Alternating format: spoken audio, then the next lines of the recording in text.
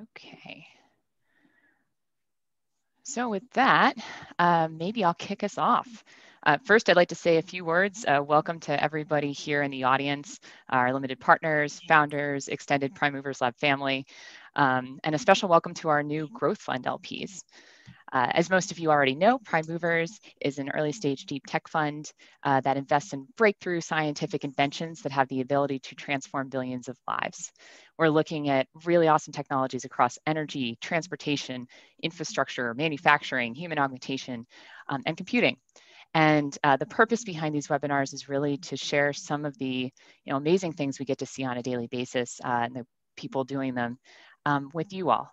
This is emblematic of our PML style, bringing together industry experts, amazing founders, prime movers, changing the world, and sharing that knowledge with the community, as well as highlighting some of the important work that's being done out there. So myself, I'm a technical partner here. My background's in chemical engineering.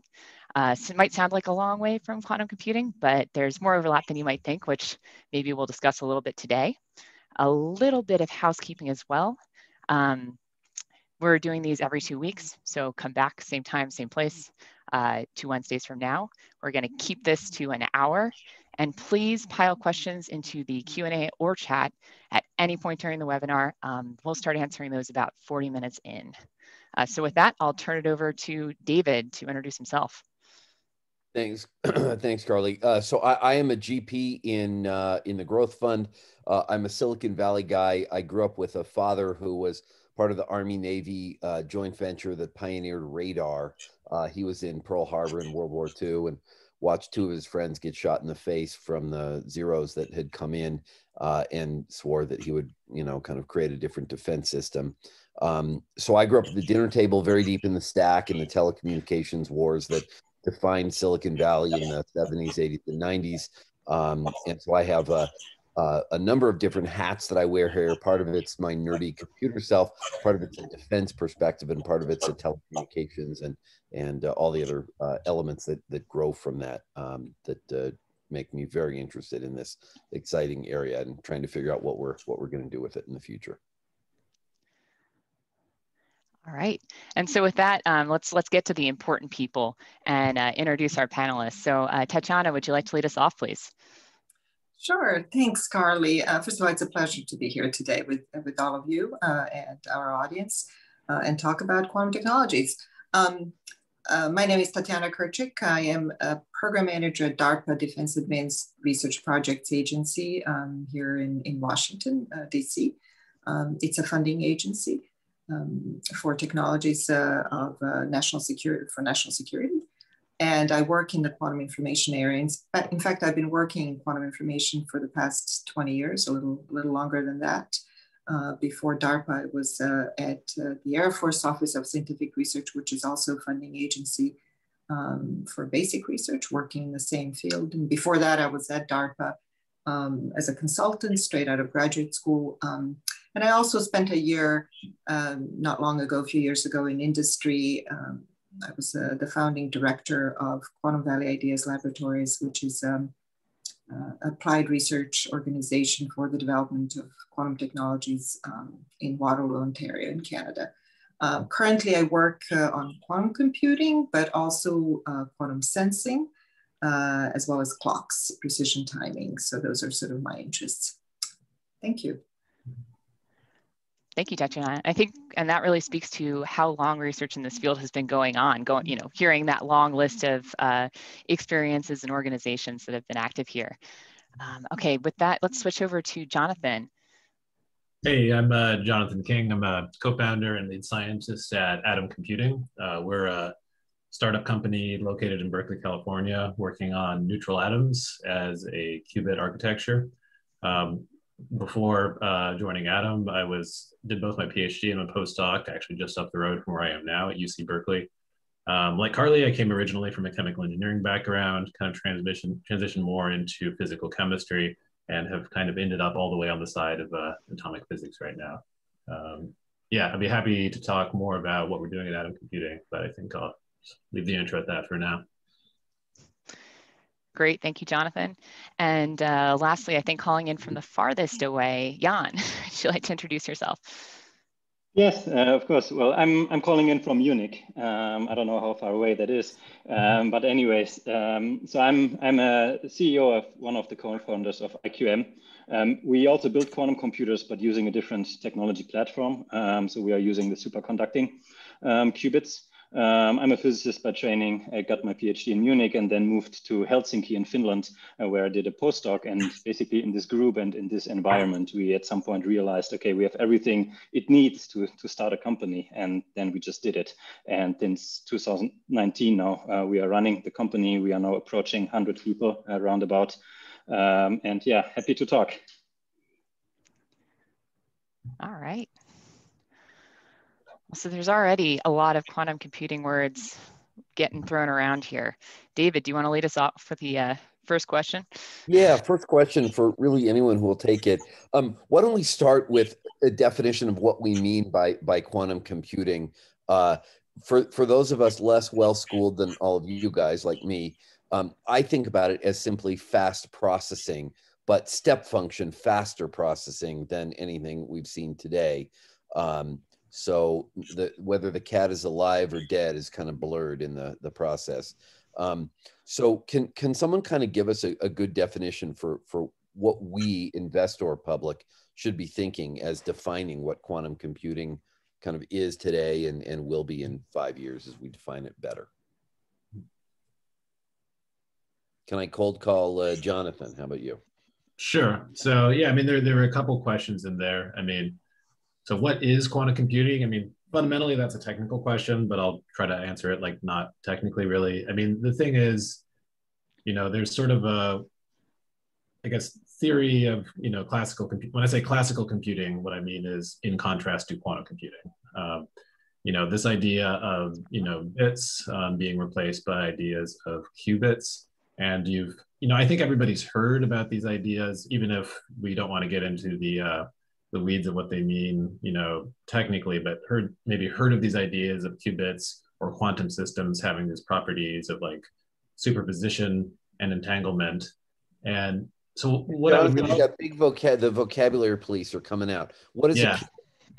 What is a qubit?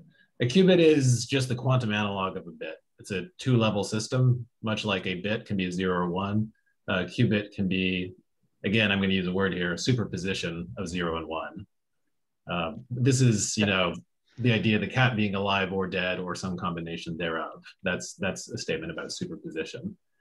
I think the main point, though, is that, without getting into the weeds, the mathematical description of the information in a qubit and the transformations that transform a state of many qubits from an initial state to a final state are just fundamentally different than what we have in classical computing.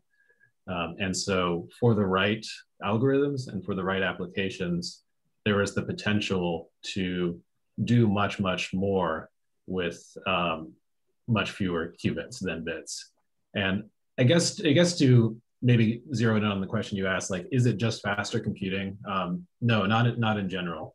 It's a question of certain applications make use of the properties of quantum computing. So for the right applications, there is the potential for much, much, much better scalability in terms of how much computational resources you need. It's not necessarily generally faster, though. So frame this, and Jan, maybe we can cold call you. Frame this for our LPs who are not deep in the stack, PhDs in physics and or math. How does this apply in the product sphere? Like, what are some of the cool new technology applications we could see where this becomes a thing with a capital T? You hear a lot about, security issues and all the other elements that are inside of there and edge computing and so on and so on. But give us kind of your take on where we're heading from the commercial side. Yeah, I think, if you have the definite answer to this question, then already we would be much smarter, because many people are now, let's say, hunting for the low-hanging fruit and asking this question: what will be, let's say, the first or one of the first applications? Because if you list all of them, I think the list is very long that have the potential, and it starts from chemistry, from all kinds of optimization problems and so on. But these, you can just pull all the buzzwords, but I think that's not the point. The real question is, okay, which will be the first ones? Because if you think of a computer, so usually when I start explaining quantum computing, I start from the things that people know, and most people know a computer, how it works. And nowadays, the computers that we have, let's say a laptop computer, you input a problem and then it gives you an answer back. And the nice thing of our laptop computers is that basically you could program in any problem. And of course, it takes more or less time to get the answer back, but it's in this sense universal. But with quantum, at least my assessment is it will not start this way, but we will start with very specific problems. And in these verticals, you then have a machine that solves this and only this problem. And all the other ones, it sucks. In this sense, it's not a universal computer, but it's more like an application-specific simulator for solving this problem. So coming back to the question is, for which problem actually will we first build a machine where we generate business value, so to say? And of course, you can ask many people. My bets would really be at the moment either financial, some optimization problems in finance, where it's mostly about portfolio optimization or option pricing, or then on the chemistry side. So these would be my bets for the low-hanging fruits. David, if I may, it is important, however, to emphasize that why all the folks like Jan and Jonathan are in the quantum computing field, and that is the ultimate promise is that universal computer, which still might be ways away. Nobody really knows how far away it is. But the reason that's exciting is that not because it'll be able to solve certain problems faster than conventional computers, but because it has the promise of solving problems that are intractable for conventional computers, meaning pretty much impossible for conventional computers to solve. And that's really the appeal and the excitement about quantum computing, that it might be able to solve problems that are impossible today. What's an example? Like walk us through an example today of something that's impossible. Right. So what really gave a huge boost to the whole field of quantum computing was Shor's algorithm in 1995. Before that, quantum computing was just this sort of theoretical exercise that a few people were, keeping busy with. And what Shor's algorithm showed was that with quantum computing, meaning using quantum computing techniques, quantum mechanics, qubits instead of classical bits, one can factor large numbers in polynomial time, meaning efficiently, which you cannot do with conventional computers. That hasn't been proved yet, but that's been the case so far. So there's one example that we know where quantum computers have an exponential speed up, and that's not the kind of speed up that you get by, the sort of Moore's law kind of thing. It is, in fact, factoring large numbers is a problem that is intractable for conventional computers, impossible to solve, meaning if you get a fast enough computer today, you build it, you just add another digit to your number, and it's going to take the life of universe, to factorize it, okay? With a quantum computer, that's not the case. And of course, it happens to be an important problem because it's used very widely in cryptography. The fact that factoring large numbers is hard to do.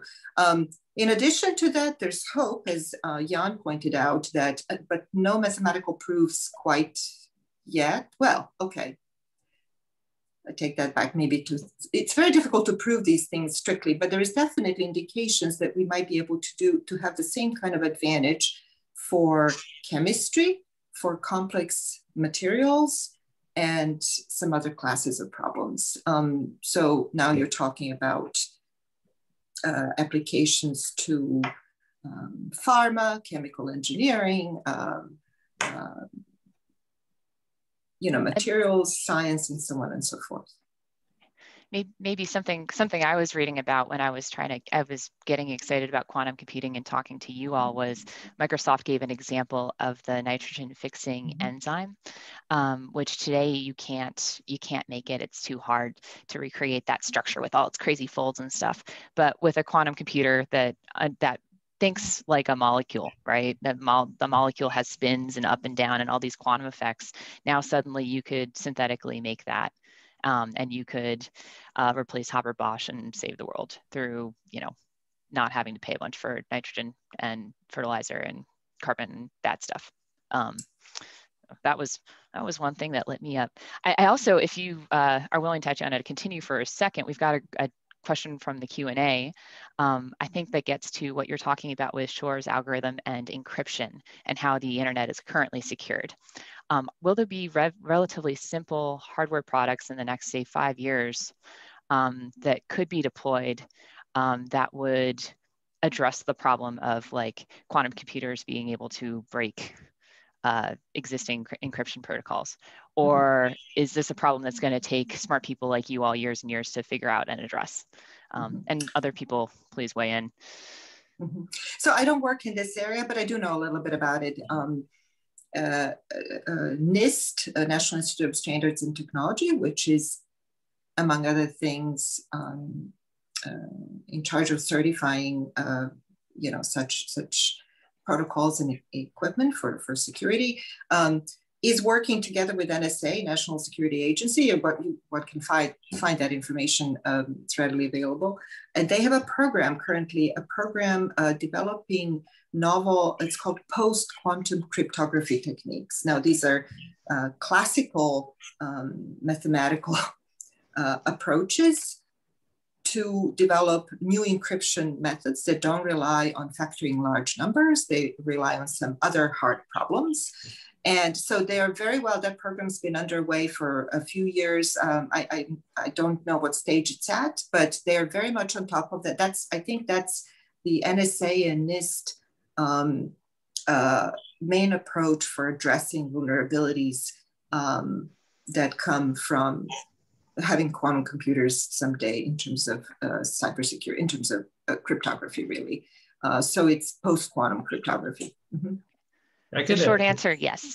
Go ahead, Jonathan. Yeah, I was just saying to add a little, because this comes up a lot, because I think there's a couple reasons why, sort of general public latches on to this idea. I think it's because number one, Shor's algorithm was actually one of the sort of seminal quantum algorithms that started the field. So it's one of the first things people knew about. But, actually implementing it at a scale, or implementing some kind of factorization algorithm at a scale that really causes all these world-changing things to happen is probably is much harder problem than the chemistry and other things that we're solving. So number one, I guess I just wanted to say, I think people get really hyped up about this, but the ability to actually do that is kind of further out in the future.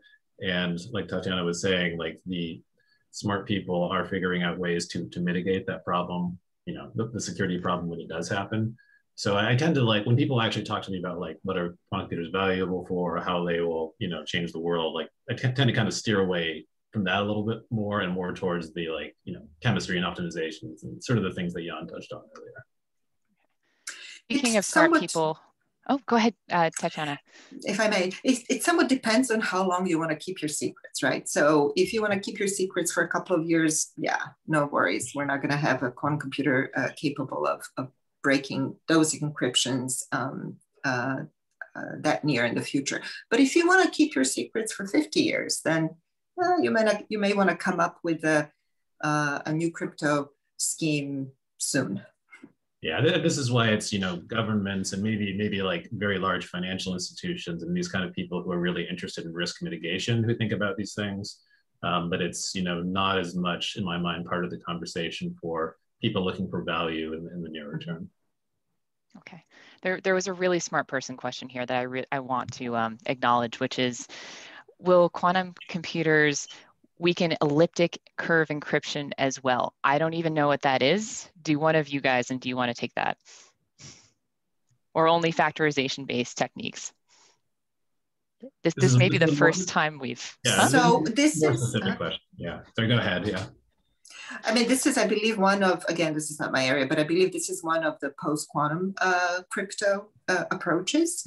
And I believe the nature of the question is, can quantum computers break that? To the best of my knowledge, not at this point, but I don't think any of those approaches have information theoretic security, meaning that they can provably be secure against the quantum computer attack. I could be wrong about that, but that is my understanding. But to date, I'm not aware that quantum computers can break any of those. Okay. And just to clarify, elliptic curve encryption, this is a software or math problem-based solution, not a hardware solution to quantum cryptography, correct? Yeah, it's a mathematical approach, right? So it's okay. Maybe Jan, a question from Clark Cheng.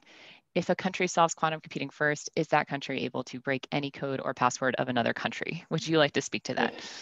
I mean, the short answer is no, because already the word any in there, we just discussed there are these quantum secure codes. And yeah, usually also I agree with Jonathan that usually I try to explain the value of quantum, and breaking encryption, for me at least, it doesn't add a lot of value. But for me, the motivation to do this is really to find something to make the world a better place. So I don't know, develop algorithms for better materials or medicine or these kind of things. And I think it's also a timeline question, as Tatjana mentioned. Of course, there is a lot of motivation maybe to go into the security aspect, but it's so far down the road that also it doesn't really fit to the typical timelines of a startup company. So for me, these are things that are very far away, and maybe in 5, 10 or whatever years we talk about them, but I usually have different motivators to quantum computing. Would you like to elaborate on your motivators and what problem you're most excited about solving? Well, I think some of them we heard already, like this, the carbon capture or finding. I'm really also, I like these optimization when it comes to, let's say, improve practical matters of life. So for example, traffic optimization. At least I've been living in larger cities, and then if you're every day are in a traffic jam, I think this is something that annoys you. And I think this is something where quantum computers might impact the life of all of us without us even knowing, because usually when these, let's say, traffic systems are being optimized, the people on the streets, they don't recognize that in the background there's maybe a big computer running. And I think in this sense, there will be in the future many aspects where hopefully we will see positive impact without even noticing that there's a quantum computer, because usually, I don't think it will run soon in our smartphones or our laptop computers. Okay, well, so who is buying the quantum computer? Who are you selling them to? If this is just hiding in the background, like managing traffic, right? Like who is buying these computers, or or time on them, or how does that work? And how does this actually get into our lives if it's not going to make us look like the Jetsons? Well, I can just continue briefly and then I leave room for others. So for me, they belong into the supercomputing center. So for me, quantum computing is, let's say, a subgroup of high performance computing. And usually, often people then use the word quantum accelerator, which means that you have similar, for example, what you see in AI, where you have the graphical processing units, which accelerate the algorithms. This is one way to see quantum computers as well, where basically if you have a bigger problem and then at some point of the algorithm, you hit a point where it becomes really complicated, then you say, okay, maybe this part goes to the quantum computer, and then it solves it and feeds it back. And this is the way I see it. So for me, the answer is they go to the big supercomputing centers, and whoever buys the computers there will also buy the quantum computers. Okay, just now I'm curious, how many supercomputing clusters are there in the world? Like, is this something where you sell one computer a year for $10 million, or is this something where these computing facilities are going to increase, and this is actually a $1 billion a year market? Any thoughts on that? I know it's early. I guess I can answer from our perspective a little bit. I mean, yeah, we think of it as more, I mean, so first of all, yeah, from our perspective, like, who are the customers? I mean, I think we think of it more as, a cloud-based system, like, like I often say, like sort of the equivalent of like Amazon Web Services or something like that. So, any user can log on and get computing time on our systems. And and so like who the customers are and what the market is depends on what, applications you can actually show. I mean, of course, in the nearer term, it's more research. It's more people who, don't necessarily, like, I don't know, I tend to default to chemistry because that's more related to my background. I mean, even if the quantum computers of today have not yet solved, chemistry problems like, replacing the Haber-Bosch process or whatever. It's still worthwhile for institutions and companies to invest time into understanding how they will use quantum computers effectively in the coming years. But that being said, I think chemical companies, pharmaceutical companies, I would say institutions and large organizations that are already, make use of high performance computing to solve problems. These are the same kinds of people. And so, of course, just chemistry and pharmaceuticals alone, for example, is a big market. So can I interject here? We've had chemistry, pharmaceuticals, Wall Street, predictive analytics for algorithms for trading options, derivatives, and so on. None of that's new. It's all been around for a really long time. History is littered with basically what you've described as timeshare computing. You have a big mother server. DEC was one of them. They went bankrupt in 1987. Cray Computers went bankrupt in 1994. They were bought by Sun Microsystems and Silicon Graphics, and almost drove them into bankruptcy. There have been myriad giant next level speed and processing computers that have been kind of this great salvo. But had you invested in any of them and held them a while, you would have lost everything. There hasn't yet been this quantum leap forward that we all keep expecting. It happens in pockets and in pits. IBM every now and then comes up with something that, I don't know, beats a really good chess player. Google's had a few of these things that are cool. But how do you think about the next kind of element where commercial traction is easily realizable rather than, something else? And I'm kind of echoing the question from Dylan Richards, who had asked, what are the main technical breakthroughs that are necessary to reach commercialization for quantum computing? So I'm kind of harping on this a little bit because we could talk about the theory of what might happen for a lot, but I think our audience is going to be interested in how we're putting their money to work, at least in some part, and helping us with the mega trend to identify with all of this. So does anyone have any particular thoughts on why this time is different with quantum computing versus what happened with Cray and the others? I mean, I guess, the people, these companies or organizations, and I wouldn't claim to know the history of all of them in detail, it wasn't that people gave up on the idea of using high performance computing. It's that they found other places to get what they needed. And I would assume that has to do with just the technology advancing rapidly, et cetera. I mean, I guess I link back, I think more along the lines of, not these really specific instances where if it's Cray or whomever offering something that then sort of went by the wayside. I think of something like, cloud-based computing is here to stay. I'm not worried about Amazon Web Services dying. It's, it's easy to access. It provides value to many, many people. And, it's just so ubiquitous that, I'm not worried about that just being passed by. And, from my standpoint, it's when quantum computers get to the point that they really are offering the value, solving these problems, chemistry, optimization, or whatever they are, I mean, I think the real question is the technology. I'm not worried about people wanting to interact with quantum computers and wanting to pay for them and wanting to get value from them. I think the real, questions are who has the best technology. If one technology is winning and just working the best, then I think that's what determines winner in this sense. So what I've heard is different now is actually the access, in that Amazon Web Services and these others have just made access to whatever technology is the best so easy. You don't have to have armies of salespeople across the country trying to sell you a Cray computer versus a IBM or something like that. In theory, one could just log on, and if you can get access to these major providers, the distribution channels have changed a lot. Maybe I think where the root of that why now question came from, though, was what are the technical breakthroughs that are necessary for these things to be useful? So maybe we could touch on that question where, where are we today? Where do we need to be for this stuff to be useful? Yeah, I mean, I could just continue and then I'll pause and I'll let whoever else wants to go next. But yeah, I mean, it's a lot of really interesting stuff has happened in quantum computing. A lot of the building blocks have been demonstrated, and sort of understanding where we are and kind of where we need to get to. And, something we haven't really touched on yet is fault tolerance, error correction, and kind of like reaching this threshold where you can start operating your quantum computer as though it doesn't have errors in it.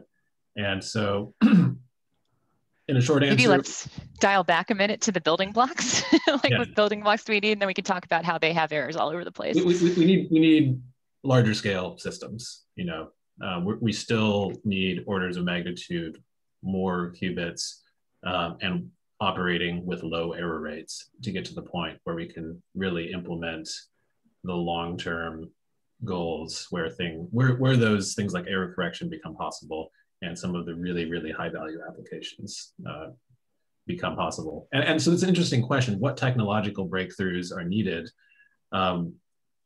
It depends on what your specific technology is, because neutral atoms are physically a very different system than superconducting qubits or anything else. So from our standpoint at Atom Computing, it's developing these sort of ways to trap and manipulate atoms optically such that you can scale up to large numbers of qubits, large numbers of atoms behaving as qubits without giving up on high fidelity. High fidelity meaning low error rates, basically. And maybe we can just put into context, how many bits do we have now? Or qubits, sorry, how many qubits do we have now and how many do we need? And maybe I'm going to cold call Tatjana, because I know you work with maybe smaller numbers of qubits and some of the others to try to make them useful.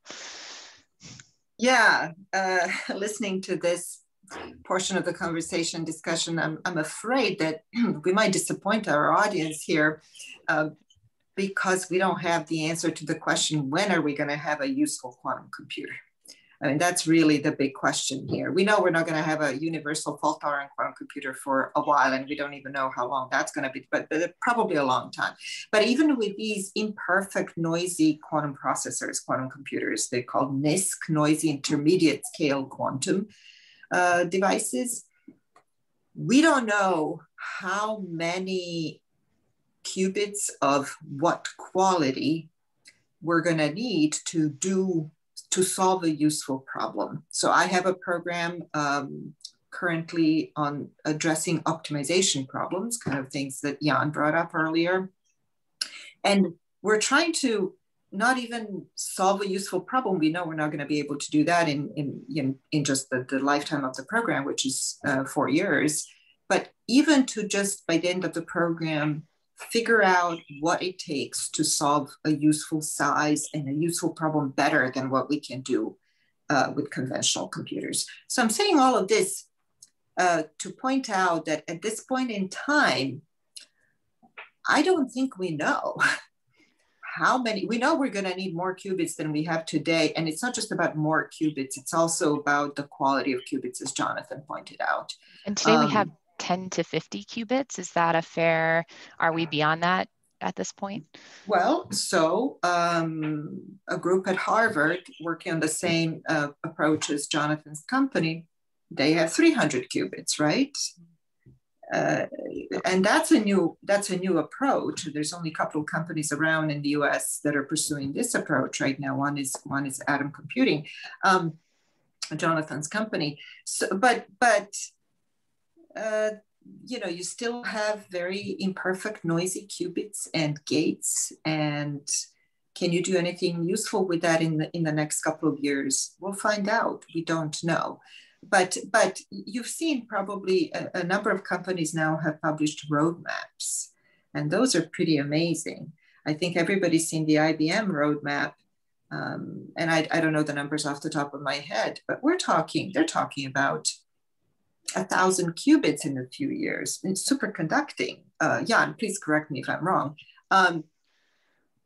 but notice they're not talking about fault tolerant qubits necessarily, or demonstrating that in that amount of time. So there will be, I think you will see in the next few years, quite an increase in the number of qubits in various systems. I think you'll see it in superconducting. I think you'll see it in trapped ions, and certainly neutral atoms.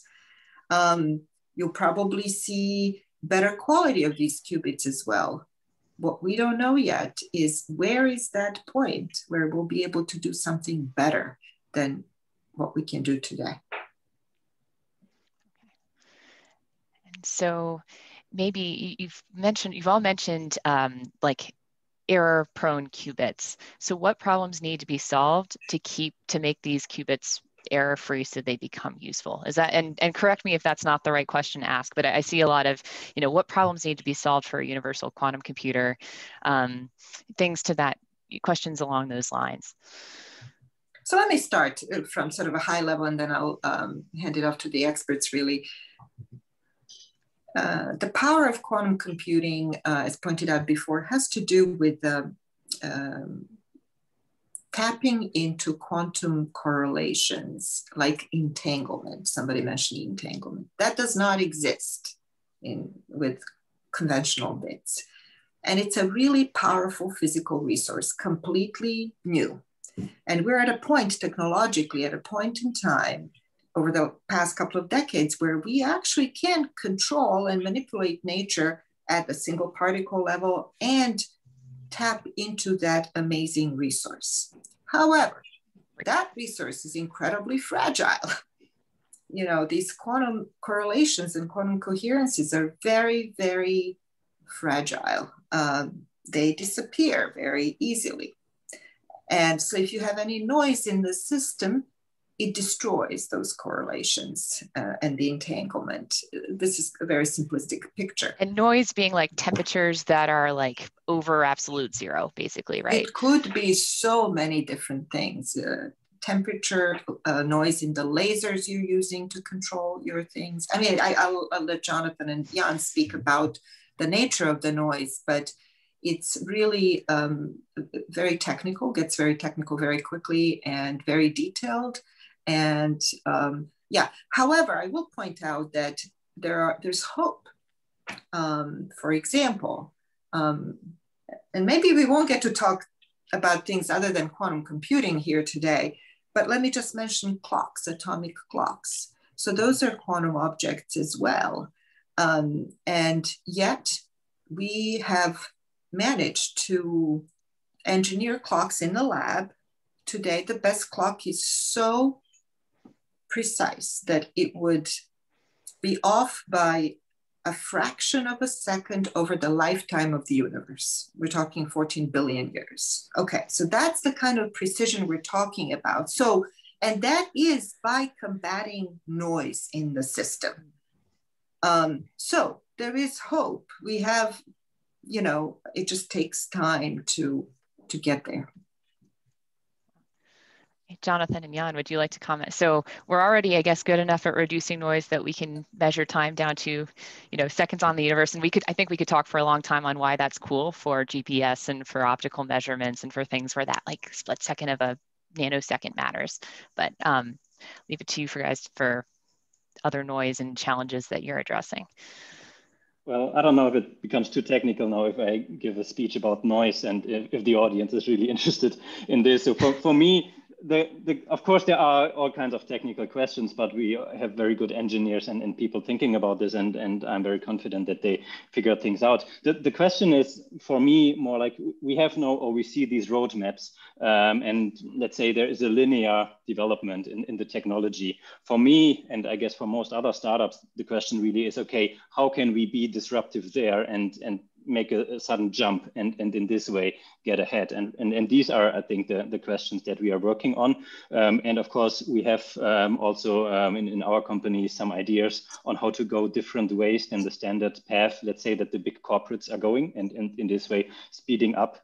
And then on the other hand, of course, we need to get all of this financed. And also there, I think we need to have, or at least we try to go some alternative routes, and we have been discussing, for example, should it be cloud computing? And I agree, in the end, this is the most scalable way. But at the moment, where these systems not yet really deliver any business advantage, why would actually then so many companies use the cloud? And there actually we see at the moment a need of real systems on the ground in the big research centers, and people are willing to pay a lot of money. I mean, in Germany, a system was sold for more than 40 million. Finland bought one for 21 million. At least for our companies, these are quite big sums. And this is why we say, okay, we have ideas how to speed it up, and we have ideas how to finance it, and we combine this. And then at some point we will have the breakthrough and get there. And people will figure out noise problems and all of this. But I think what we really need are these disruptive ideas that give an order of magnitude here or there. Thanks. I like the price tags, actually. I hadn't heard specific price tags around computers, quantum computers yet. So I just have to, save $20 million and then I can buy one. Great. Good to know. The price tag actually matters. In our venture world, if there isn't $1 billion of revenue pretty tangibly available in the next 3 years, 4 years, it's kind of not a venture backable company in the modern, kind of sense of it. So I'm wondering if the market is just, I can't remember who mentioned Amazon Web Services and some of the other elements that are sort of adjunct placeholders until we quote get there, because so much of this feels like we're on the edge of something really cool, but it needs to be easier to use. And I can't remember who asked from the audience, but it was about a standard language and like easy to navigate systems for, dealing with the entropy that's, endemic to qubits, which is a very different world than bits and bytes and so on. There's endless research. Gosh, if I were a 20-year-old college student today, I sure know what I do my PhD in. There are so many furtive areas. So let me kind of turn that question to you guys and gals. If you were 20 today and you were going to do your PhD thesis over the next, I don't know, call it 4 or 5 years, what area would you tackle? What's within that realm of being like ready for prime time? So when you get up there to defend your thesis, you don't get bludgeoned to death with professorial baseball bats. So Tatiana, how about you? I have a 20-year-old son who is who wants to do quantum computing. No kidding. I'm not I don't know. He didn't get it from me, but probably did to some extent. But I mean, I don't know. I don't know how to answer that. I mean, I'm a physicist, and there's so many. There's still in this field of quantum information, there's still so much to do that can give you a really fantastic PhD thesis. I don't think that's what you're asking, really. But outside of quantum, there's a lot of wonderful science to do. So this is a non-answer. I apologize. But I definitely think that quantum information, quantum computing, quantum sensing, clocks, maybe even quantum networking, all of that is on the table. But let me hand it off to my fellow panelists here. Maybe for a better answer. I mean, I could say a couple of things, that might be interesting. Like, like one thing that's kind of true is that our industry, and I think most quantum computing companies, when we advertise jobs, we're now advertising this job title, quantum engineer. And there's kind of not really, I mean, maybe there is somewhere, but there's not really like a degree in quantum engineering. And so a lot of times it's experimental physicists or chemists or like engineers. So, I mean, one thing is that like kind of understanding, like if you want to come in and work on like quantum mechanical or quantum computing hardware, like, at a company like ours, there's sort of a set of skills that can be derived from many of these fields that have a lot to do with things. And of course, general scientific and engineering skills, data analysis, but, dealing with things like a lot of instrumentation, noise, and generally, I think any sort of foothold into science where you're dealing with something quantum mechanical, honestly, whether that's in physics or engineering or chemistry, would be a way to get a foothold into working on like the actual hardware of what we're doing. I mean, if you're talking about actually working on developing algorithms and applications, that's sort of a different track, which is more on the theoretical chemistry and physics side. Yeah, I guess, but I guess what I would mainly say is, yeah, like maybe people should be aware of that. There's kind of, it feels like this new sort of job title has come into existence called quantum engineering, and it's sort of worth thinking about how you can, in an interdisciplinary way, if you really want to get into this field in sort of an interdisciplinary way, like connect to all those different skill sets as you're going through your training in grad school or wherever. I can maybe, if you allow me, add something here, because this was also new to me. Of course, you can somehow approach quantum either from the experimental physics side, where I come from, or from the computer science side, and this is obvious. But actually now, during the time, I had two interesting interactions. One was actually with a professor in arts, and they're looking into quantum because they're interested in this concept that observing something changes the object. So they have actually PhD students working in art, thinking about quantum. This is what I found interesting. And now, most recently, I had a longer discussion with someone from the School of Management, and it was about innovation management. And they have two PhD students thinking about actually how to make a sustainable business model for quantum as a deep tech example.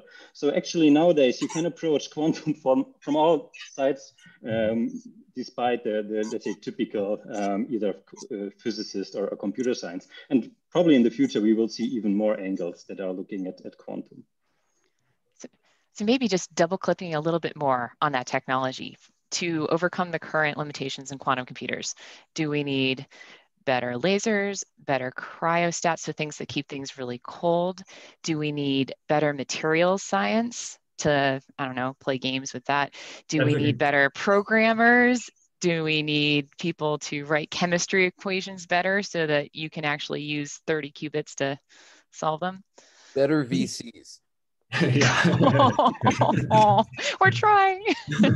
This is an interesting question because, you know, like part of the answer is it depends on what technology you're working on. Like a lot of what we're doing at Atom Computing has been enabled by newer, like better lasers over the last decade, and more generally optical systems that can do things. And I know that probably doesn't matter at all to Jan, but it's interesting because even though like at a very high level, the sort of quantum computing programs and algorithms all could look the same if you're running them on a universal quantum computer, the actual underlying physics is very different. So from the perspective of atom computing, yeah, like always new ways, like instrumentation and technology, like enabling technologies around optics and lasers. And to be honest, like Tatjana mentioned earlier, atomic clocks, like a lot of the technology that was developed for atomic clock. What is an atomic clock? We got to explain this to people. Can somebody explain atomic clocks? I mean, basically using some of the quantum mechanical, using something that's like a qubit as a frequency standard or as a timekeeping standard. Because you got an electron or an atom or something, and it's vibrating somehow, and you're measuring how fast it's vibrating. Yeah, I mean, it's at least for the ones that the ones that are I'm more familiar with, like not necessarily vibration, but I guess what it really comes down to is that there's atoms have energy levels. In the right kind of environment, the difference in energy between two particular levels is extremely well defined, and energy can be converted to frequency, basically. So that's the other way of saying is that the frequency of the transition is very well defined. And when I talk about two levels that have a really, really stable, and well-defined frequency, I'm describing something that sounds a lot like a qubit, basically. But the atomic clock community has basically, some of the most advanced atomic clocks and best performing really are sort of the marriage of like the really great properties of the atoms with the really great properties of modern lasers, and these two things work together to create incredibly stable timekeeping sources. And the point, yeah, and just the final point is that a lot of the enabling technologies that came out of that world over the last 15, 20 years has made a lot of what we do possible. Awesome. Thank you, Jonathan. That was really cool. And Jan, I know you're solving totally different problems. So what problems need to be overcome for a useful superconducting qubit computer?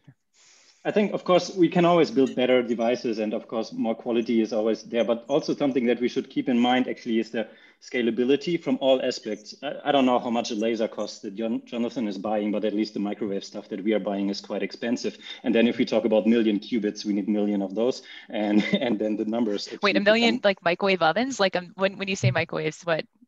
Sorry, no. Okay, so basically the technology that we are using, it operates at the frequency that is the same as in your microwave oven, but we don't have the ovens, just the generators for these things. And these can be quite expensive because they need to be high quality. And I think developing something, for example, that is smaller, consumes less energy, or cheaper is also actually a valid business model. I don't know if you have this saying in English, but if there's a gold rush, you want to sell the shovels, right? So the guys who are selling the microwave sources, I think this is something that really scales. So I think this is also, when we talk about enabling technologies, it's very important that we don't forget these things. And then something else that I usually mention is that also what we need much more is good people. So there is already now such a shortage on the talent pool.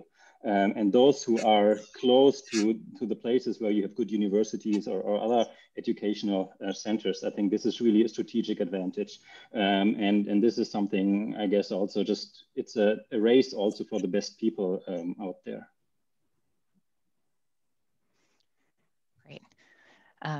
Tatjana, do you have anything to add to this barrier lowering why now question before we go to maybe one more? Why don't we go to the next one? Okay, well, we're all, I think, loving Owen West's question. Can you do a lightning round predicting disruptive tech, like Jan mentioned? What big impact changes will trigger an explosion in quantum applications? So for example, the traffic engineering example you gave, what other solving this problem, all of a sudden, Amazon Web Services is going to have to buy 50 of these things, 200 of these things, I don't know, and it's really going to take off. What are the big problems?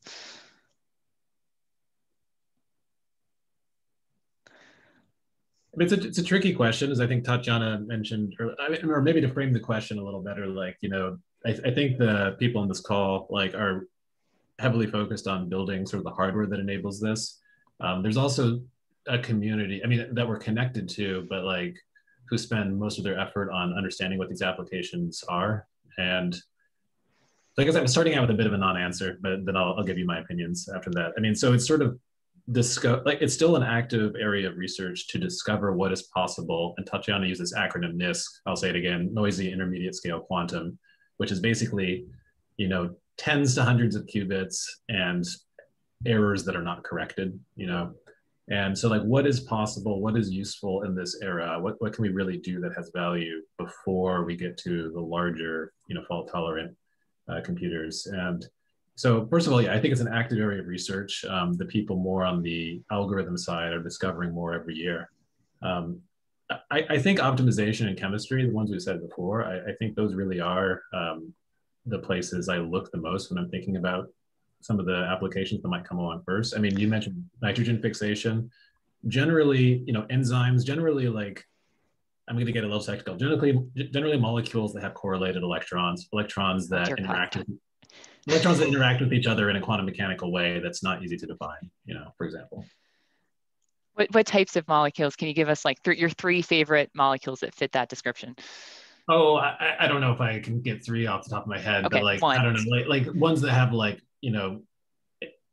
larger molecules that have a metal center in it, and in the vicinity of the metal, the electrons are behaving in a little bit more quantum, correlated way that sort of defeats classical chemistry simulations aren't able to handle those as well. So photosynthesis, right? There's a metal center there. I'm trying to remember.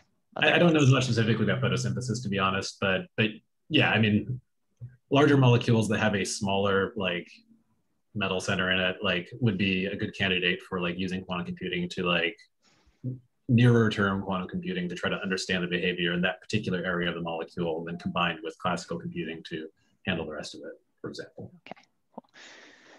Okay, so the other two, same question, and maybe what is the first problem, but what is one that by maybe 2030 or 2035 that it's just going to blow up? So near term and then moonshot.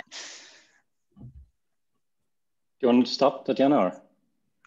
Go ahead, Jan. Okay, so for me, I think it makes sense to separate those two, because at least my feeling is that the first one, it will be a problem where people care a lot about already a little bit of advantage in time. So for me, there are two types of problems. The ones that we cannot solve at all, and of course, these are the great and exciting ones. But then there are those types of problems where maybe you just gain a little bit of time.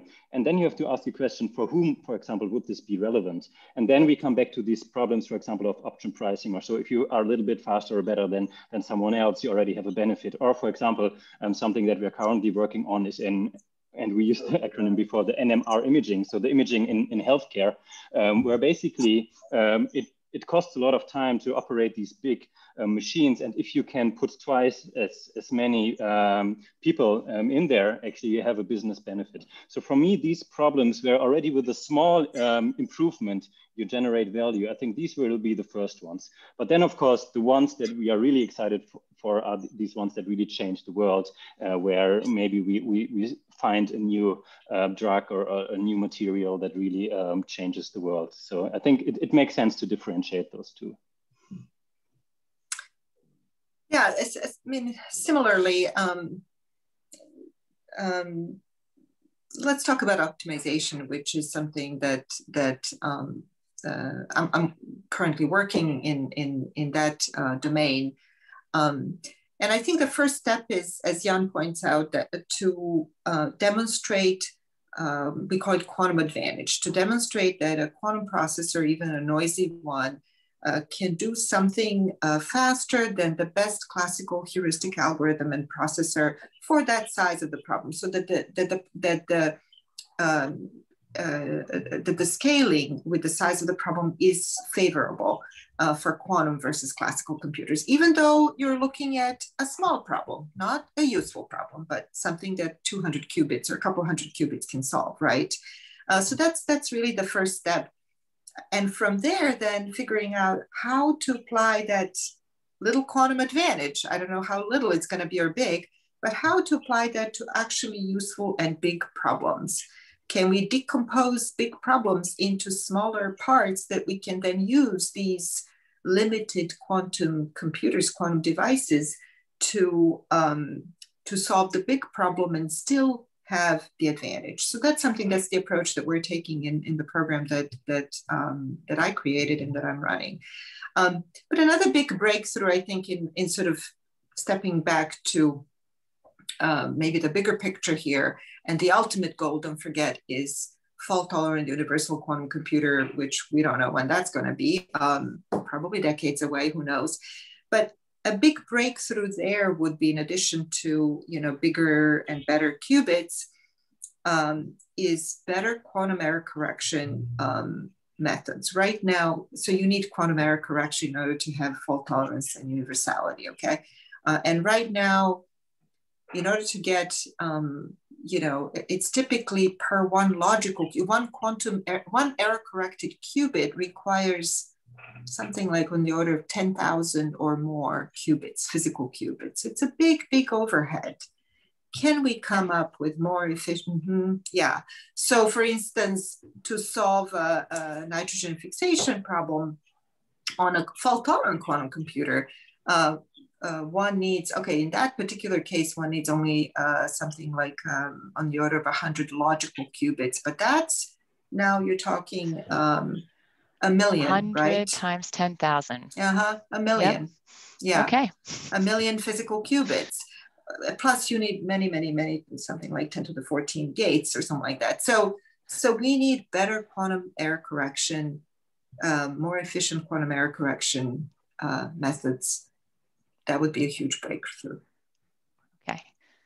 So with that optimistic ending that we need 1 million qubits, we're at a couple hundred. We'll have to check back in with you guys in little bit, couple months, couple years on how it's going. And just really want to thank everybody for your time and checking in and going on this journey with us. Please, reach out to any of our panelists if you have more questions. I'm going to volunteer them for that. Hopefully they will not hate me for that. And just thank you everybody again. Have a great rest of your afternoon. Thank you. Thank you. Great talking to you. Bye.